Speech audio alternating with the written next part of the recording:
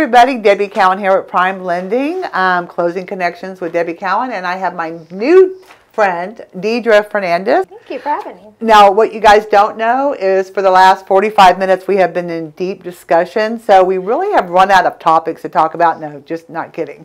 But we have had a great conversation in the last 45 minutes, and I'm going to try to bring some of that information into our conversation today. So, Deidre. Yes, ma'am.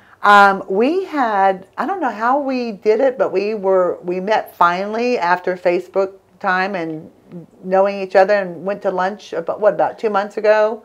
Yes. Yeah. As a matter of fact, we were at Crazy Cucumber. Yeah, we were. Yeah. We were. And I had always seen you on Facebook, always, checked you out and stuff, and finally had the chance to meet you face to face and found out we have so much in common in a lot of our beliefs and our thoughts and things like that. Yes. But I know that, I don't know if you've seen any of these videos that I do, but the whole purpose is getting people to know who you are other than real estate. Oh, okay. So we all know, you've been around and you do excellent in real estate, but sometimes just trying to give a little bit of information to the community to get to know you a little personally. Okay. So I won't talk about the fact that you love liver and onions, so, which I did find out and definitely don't feel the same way.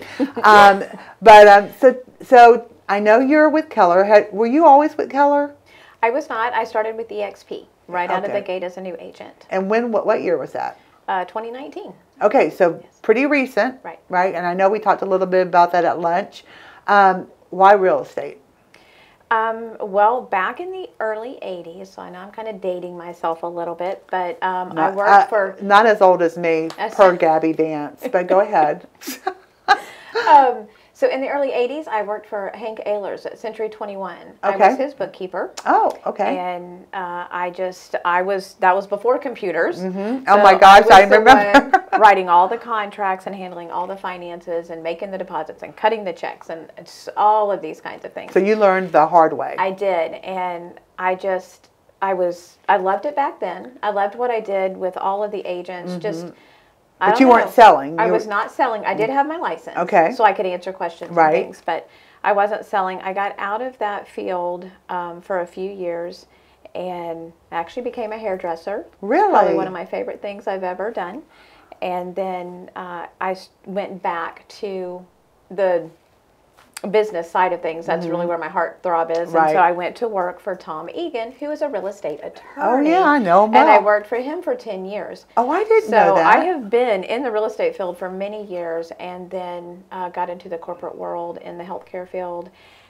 And finally I just said, I need something different. And so I walked away from that and decided I was deciding between insurance or real estate. Mm-hmm. And because I'd had the history in real estate, I thought I would love it. And well, you obviously had all kinds of, yeah, I was going to say you obviously had all the knowledge, from the years that you were surrounded by that information every day.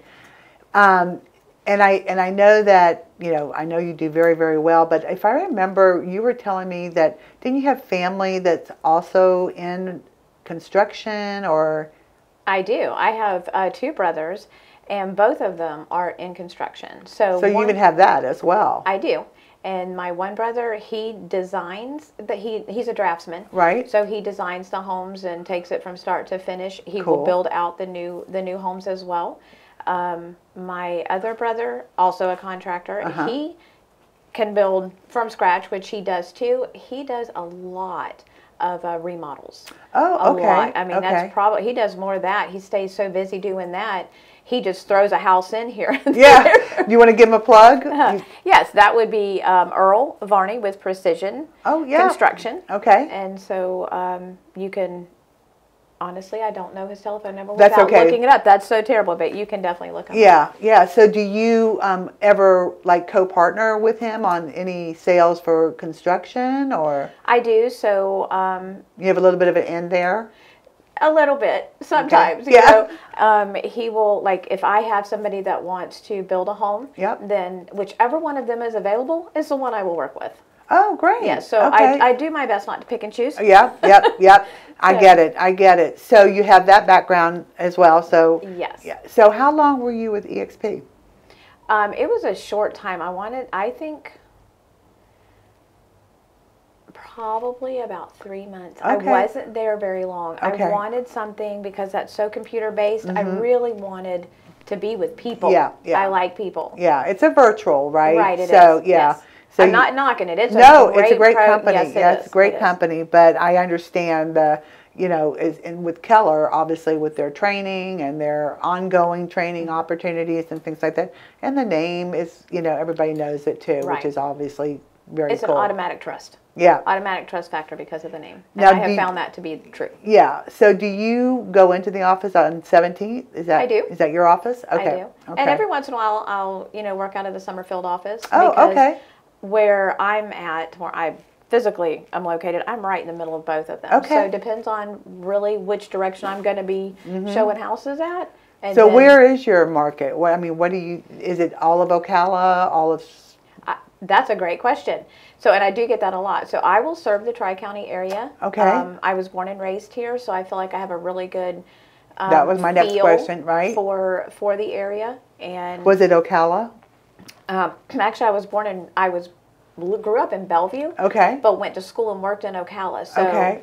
It just kind of, I've watched it grow from... I mean, you're really one of the homegrowns that we don't see very often, right? We get that, yes. Yeah. Yes. Did you ever leave this area? I have not. Oh my I love gosh. to travel, but I love Marion County, and I Me love too. it when people move. I work with a lot of out-of-state Yep. clients, and I love it when they come here and they want to move, and then they just fall in love with our town. It makes me very happy. Yeah, I know. I mean, and that's something that I've talked about a lot on the videos that we do, is that, I don't know if, you got into it in 19 right before COVID. Yes. And during COVID, it was insane, busy with everybody coming into the town. And it's always a question is, how did they get here? How did they find it? And it's so interesting to, to hear how they actually found Ocala, of all places to go to. So I always have that conversation as well when I'm talking to my clients, and I'm just like, how in the world did you find us? And it's always through, well, not always, but 90% of the time, it's through my friend lives here, and I came down here and visited and fell in love with it. And that's why I chose here. I would agree. That's probably 90% of the answer that I get as well. And I'm working with someone right now that's exactly why he's buying here. Well, how many times have you run into it? I know I have a lot, where they'll come to visit. Yes. And all of a sudden they want to buy something. Absolutely. And I get well, I don't have any of my documents with me because I wasn't planning on doing this. And I said, if I had, $1 for every customer that said that to me in my career, I'd be, I wouldn't be doing this. And it's so funny because it happens so much when they come here. Right. Yeah, and they're just visiting and they find their paradise. Right. Now, the Tri-County for you, is that Lake, Marion, Sumter, Marion. And do you do anything in Citrus? I will. I will go to Citrus County. Okay. I'll go to Alachua County. Okay. And I'll go as far south as Claremont. And honestly, I'm actually working with someone. We're looking in Longwood. Oh, wow. So, okay. I mean, for somebody that I don't mind going. Yeah. And I like to drive. I think I got that from my dad. He used to be a truck driver for several years. Okay. But I love to be on the road, so it doesn't bother me at all. No. And I've noticed recently that there's a lot of agents from Orlando coming into this area. So I don't know if it's because we're just starting to, get so big, and the Villages is kind of going out into Lake County too and getting closer. But I've noticed that, and I don't know if I like it, And the reason being is because they don't know the area, right? So we're educating a lot of times, and I think to myself, if I were a client, would I want somebody that really is here and knows the market? Because we have such unique things here between Marion Lake and Citrus and you can go 10 miles up one way and be in a completely different environment than you are, Absolutely. Which I think is also a big draw for why people get here.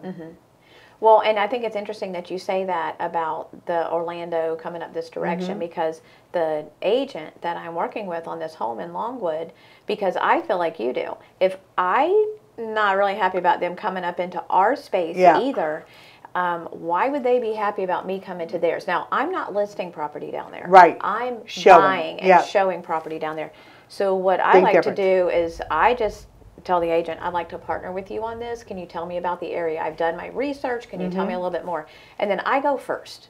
I go look first because I want to know. And you know this, so to your statement a minute ago, he said, I find myself coming up into Lake County because we don't have the homes here that my clients are looking for. Right. So that would be one answer. Right. To possibly why not listing, but he's coming up to help buyers. And I think that we still, I mean, even like in the villages, places like that, I mean, we still have, even though we have a high price point as well here, we're not quite as high. So I think that gives them a little bit more affordability, gives them a little bit more opportunity to find something in a really nice subdivision that maybe they might have paid a little bit more somewhere else. Right.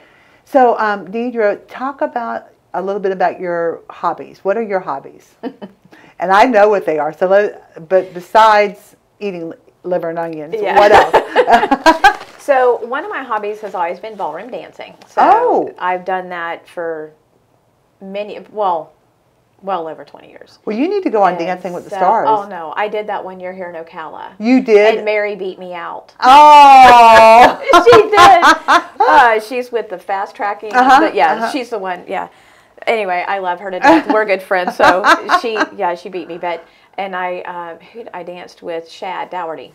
Oh, wow. I sure did. We had a blast. It was so much fun. Oh, my gosh. But, so that's one of my hobbies. I love that. So where do you do it? Well, COVID really hurt that. Yeah. But when that happened, everybody just kind of dispersed. So I noticed lately, because I haven't been out into this for a little bit. So now the dancers are coming back out. So it's when you see a dance, you just show up. And you don't have to have a partner. That's the beauty of it. You just go dance, because they even do lines where the guys line up over here and the girls line up over there, and then you just get together and you start dancing. It's a play. Is it in Marion County? Oh, yes, ma'am. Really? Yes, ma'am. You just go on there, look up ballroom dancing in Ocala, and you'll find something. Well, does it count that I did cotillion when I was a kid? Absolutely. I mean, I know how to do the 4-box step. Absolutely. And I know how to do all that. So maybe I'll go with you one time. Okay. Show my stuff. At Blessed Trinity, they had the cotillion. And so me and my partner, we went over there and taught a couple of years in a row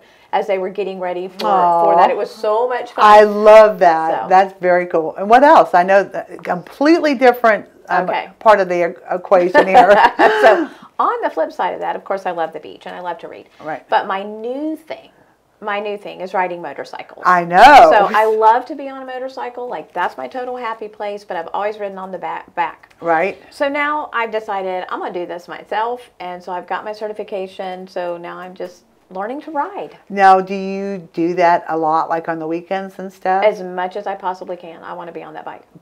But you're not going by yourself, are you? Okay. No. Okay. And I think, did you tell me you did it through like Mount Dora area and going the back roads? Beautiful rides. Beautiful rides. So Mount Dora's a great place. Riding over to St. Augustine on the back road's a great place.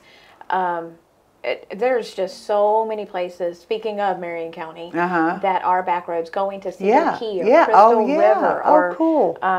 Do you have a paint bike? No, it's silver. Okay. It's silver. I wanted to just make sure. That's good. No. I think I wanted a white one, but I ended up with a silver one, and I think I'm glad that I did. Is it a Harley? It's not. Okay. It is a Suzuki. Okay, so is it really big? I mean... No, because I'm not big enough to handle a big bike. No, I was going to say. Okay.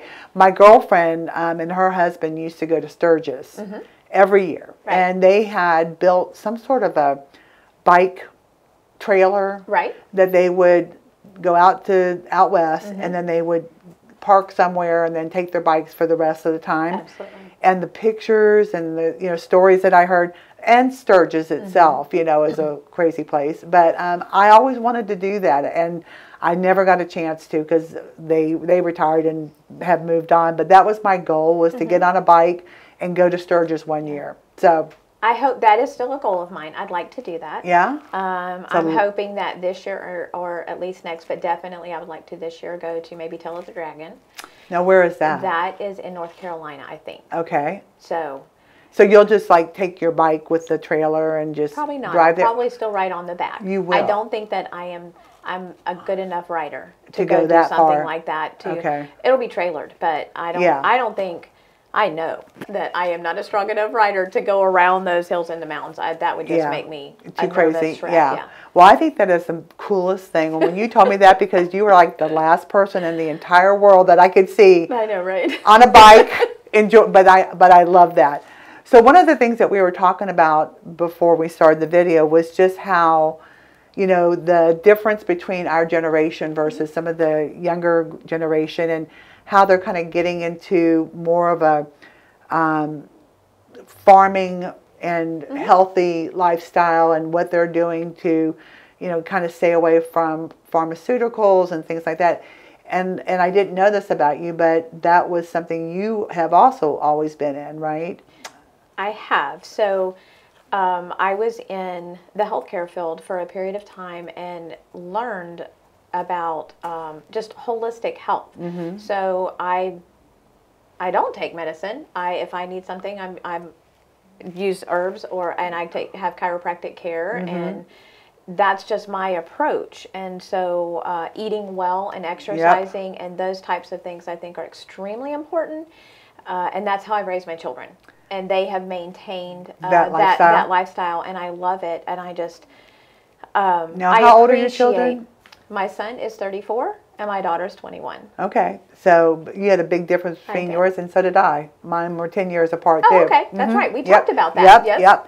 And are they local? My son is local, so he was able to move home a couple years ago. He was in Miami for college and work for a long time. So he now is the manager of the Brown & Brown office here in Ocala. Oh, nice. Yes, so it's so nice to have him home, because about the time he moved home, my daughter got married, and her husband's in the Air Force, so they live in Idaho. Oh my gosh, my son was in the Air Force. So nice. See, there was another thing. Yep, yes. There you go.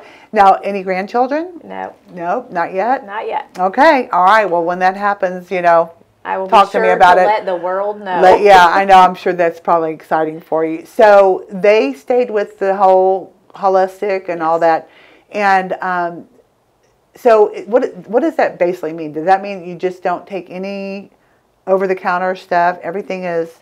I'm not going to say that. Okay. But I will say that the approach to when something's bothering you, it's not to, for me, it's not to go take Tylenol. Okay. It's more, I'm going to call my chiropractor and get an adjustment first and let my body do what it was designed to do, which really is designed to heal itself. And that's why a fever's there. It's telling you that, you know, your body's got to fight off things. So that's just my approach. And that's what I liked about our conversation earlier, because it brings in the thought process of the younger generation that's going back to gardening and getting away from some of the things. You grew up on a farm, you said? Or no?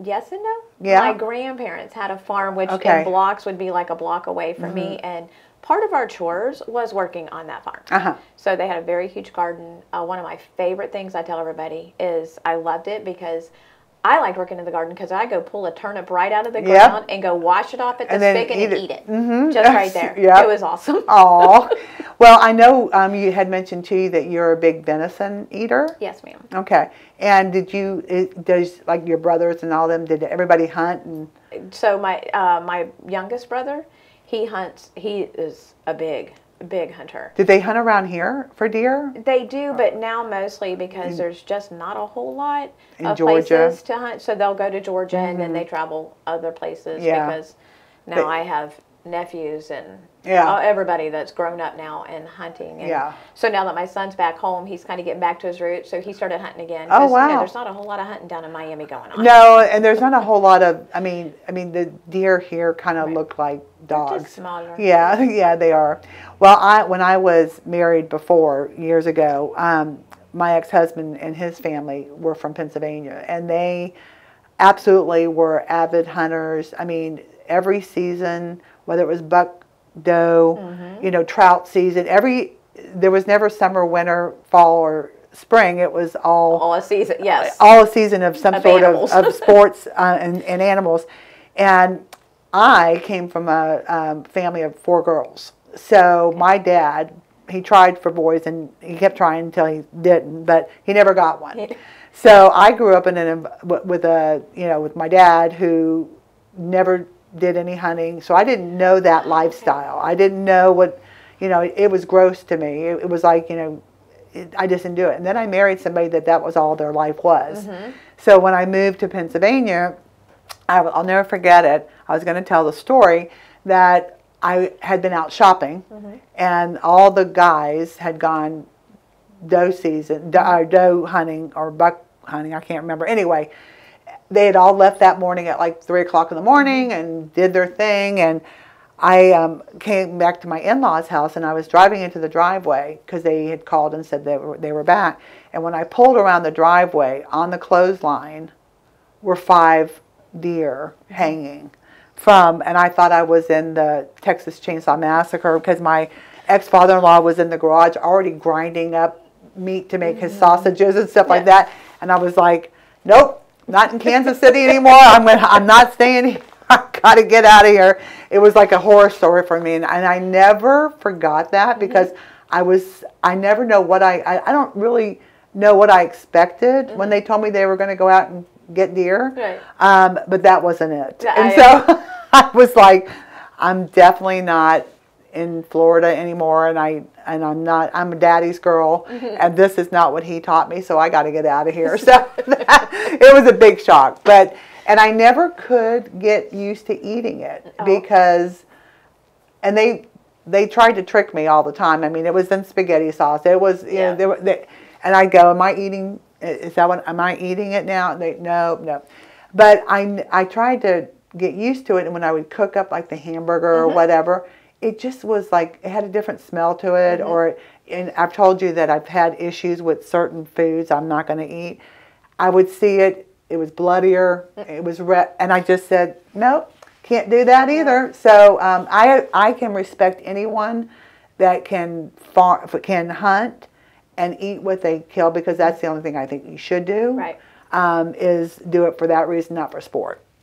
So that's my story on deer hunting. So I actually have one more quick one. I did go up and sit up in a tree stand one time, and they kicked me out and told me I had to leave because I couldn't keep quiet. So go figure. I mean, that was my other thing. So, but so what do you think about the market right now? How's things going for you? I mean, what are you thinking? Well, I'm busy. That's I know that. Wonderful. And I'm getting calls every day. What I love about what I've done in the past is the people that I've worked with before, I'm dedicated to creating a one-of-a-kind of experience with these people. And I know sometimes that sometimes it's challenging but it's one of a kind. Yep. And I'm just dedicated to that. So I get referrals from my previous clients, and again, that warms my heart. Yep. That's what we live for. So I am busy. I think the market is a good market, and I talk to my lenders all the time, like yourself, and then I get emails from people. I'm always wanting to see what is happening, but really what's available. And I like to partner with other agents. So I really look for building those relationships, and so it's a win-win for everybody. So if I'm going to pull Keller Williams into that was part of my reason for choosing them, because their values align with my values, and it's all about the win, and that means for everybody. Yeah, absolutely. Well, I can tell just the few times that we've had a chance to sit down and talk to each other, I think you're fantastic, and I think that I can definitely see that your customers would benefit to have you on their side, and definitely just keep doing what you're doing. But I just think that you are fantastic, and I hope that anyone out there watching, if they need anyone, they're going to give you a shout out. And again, Deidre Fernandez, it's been a pleasure talking to you, and I know we're going to talk more. I'm sure we are. Thank you so much for having me. Absolutely.